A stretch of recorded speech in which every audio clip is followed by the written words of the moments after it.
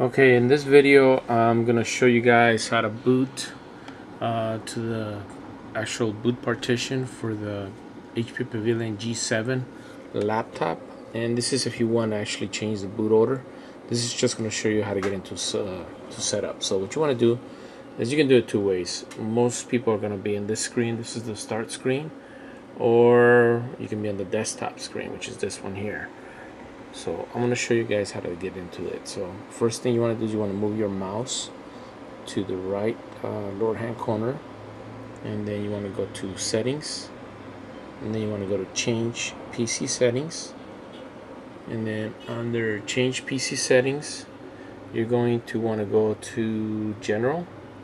So click on general, and then you're going to scroll to, move your mouse to the right, and then scroll all the way down on the right, and then under the right you're going to see advanced startup.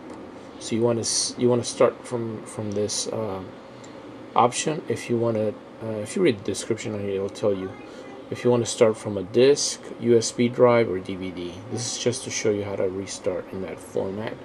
So here we go. We're gonna click restart.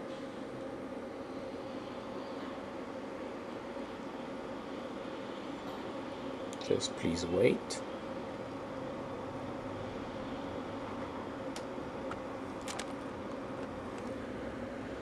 Please wait. Okay, so the system's restarting now.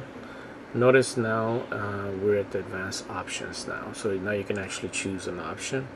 On here, what you can do is you can use a DVD. So if you want to boot from a DVD, you want to go here. Now if you also want to go ahead and get into setup, I'm going to create another video to show you that. But this is just to show you how to boot to the advanced options. So in this option, you just put your DVD drive if you want to install Windows 7, or if you want to boot from a CD for other reasons. You select this option here, use a device. Okay, so what we're going to do is we're going to create another video showing you how to get into the actual setup screen.